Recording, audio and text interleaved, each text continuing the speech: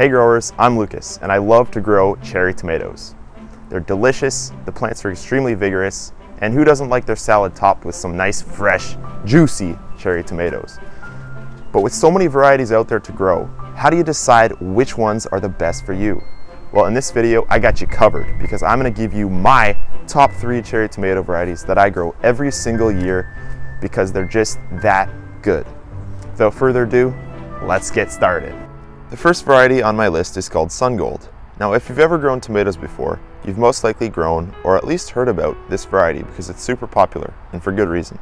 These tomatoes are bright orange, as you can see, and this is the fully ripe state right here. So they don't get red, they just get nice and orange. Oh, well, I just knocked one off. So these ones have kind of a tropical citrusy flavor. The plants are extremely vigorous. As you can see, this plant right here, I trained it to a single stem. So I pruned off all the suckers of this plant, and as you can see, it just climbs the stake. I measured this plant a couple days ago, and it's actually close to 9 feet tall. So it's extremely tall, and it's doing very well. As you can see, it's got loads and loads of clusters just hanging down from the plant. And, you know, just absolutely amazing how much produce you can get from just one plant. Like, look at all this, it's insane. So yeah, this is an extremely vigorous grower. It's a hybrid variety, which means that it is bred for certain aspects such as, you know, flavor or disease resistance. As you can see here, the plant's gotten so tall that I actually had to add some extenders to my original 6-foot tall bamboo stakes. So what I did was I put some thin bamboo stakes in the top, and then from then on, I just kept tying it up there. And then eventually it outgrew that stake too, and I don't know if you can see this, but there's some tape there. I actually had to add a bamboo skewer because it outgrew that stake. So, you know, these things are just extremely tall plants if you prune them to a single stem method. You don't have to grow them pruned and single stemmed. You can also grow them in a cage like this. Now, this Sun Gold variety is also doing very well. It was actually planted a little later than I usually plant my tomatoes. That's why it looks a little small compared to probably what it could be, but it's still producing some good tomatoes here, so we should get a fairly decent harvest from this plant. All right, so I just thought I'd do a quick taste test of this tomato to tell you exactly what I think of the Sun Golds. Oh man, it's literally like eating candy. Extremely tropical flavor, almost like an orange. It almost tastes like an orange to me, so really delicious. I'd highly recommend this variety to anybody out there. It's an amazing cherry tomato variety. I've grown it for probably like 4 or 5 years now, and it's a staple in my garden. I grow it every year, and I encourage you to grow it too. Another one of my favorite cherry tomato varieties is the Super Sweet 100. As you can see, this is just a waterfall of tomatoes on this plant right here.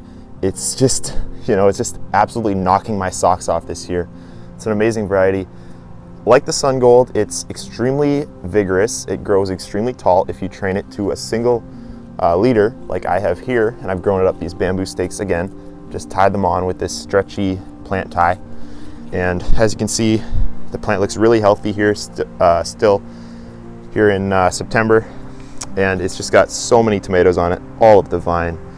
It's just absolutely beautiful.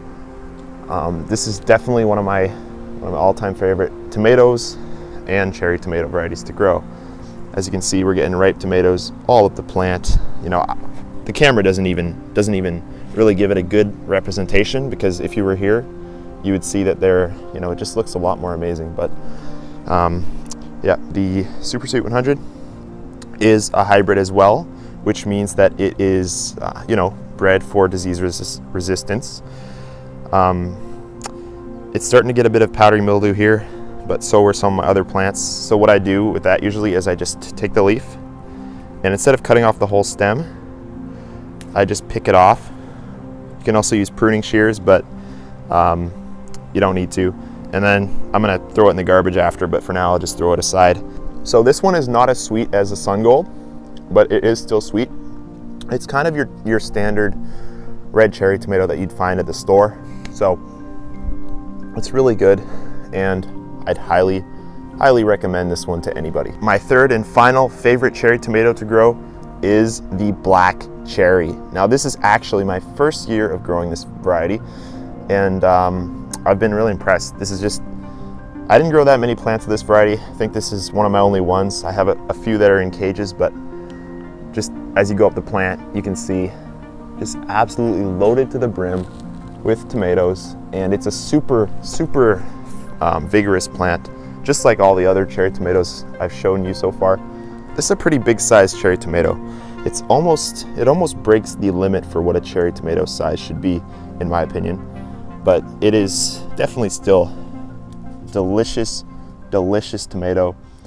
And I've trained this one up a stake.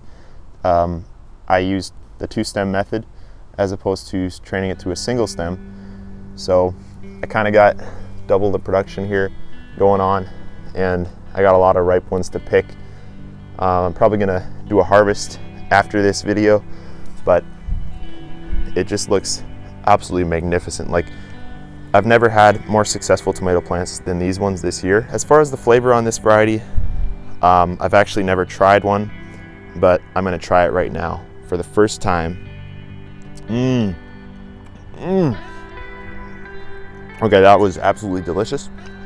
Just an explosion of flavor, but it's a little more subtle than the Super Sweet 100 and the Sun Gold. It's kind of almost tastes like an heirloom a bit. I think I've read that some people call its flavor kind of like an heirloom's flavor, but you know, I'd highly recommend this variety. Super productive, even if you have a small garden like myself. You know, this is just around maybe 2 square feet of space, grown up a stake, and it's doing absolutely magnificent. So, highly recommend this variety to anybody out there. One interesting thing to note about the black cherry tomato is they have really interesting calyxes. The calyx is basically the kind of green top that has a bunch of spikes on it. As you can see, they've got a 5 kind of star-shaped calyx. Pretty typical, but the difference is that these ones are extremely long and pointy. As you can see, they don't curl up like the red cherry tomatoes over here.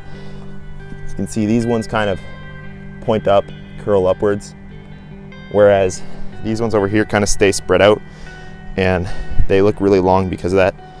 And it's just really neat, and I really think that's a cool feature of this tomato. Great for, you know, farmers markets, stands. You really catch people's attention, and obviously just a really interesting color. I mean, it's not really black like they say it is in the variety name, but it is, you know, is really cool. It's like a brownish reddish color. Beautiful. Absolutely magnificent tomato. Highly recommend it. Grow yourself a black cherry tomato plant next year. You won't regret it. If you haven't had much success growing vegetables in the past, cherry tomatoes are the crop for you. They're fairly easy to grow, and every year since I've started growing them, I've had amazing yields of delicious cherry tomatoes. So get out there, try to grow some cherry tomatoes next year. Try some of the varieties I mentioned in this video. They really are the best in my opinion. And with that being said, I hope you enjoyed this video. If you have any questions about how I grow my tomatoes, or just any gardening questions in general, be sure to leave a comment down below in the comment section, and I'll either reply directly with a comment, or I'll make another video pertaining to your question, trying to answer it as best as I can. So, I guess that's it for the video. I guess I'll just sit here looking awkward for the next 2 seconds.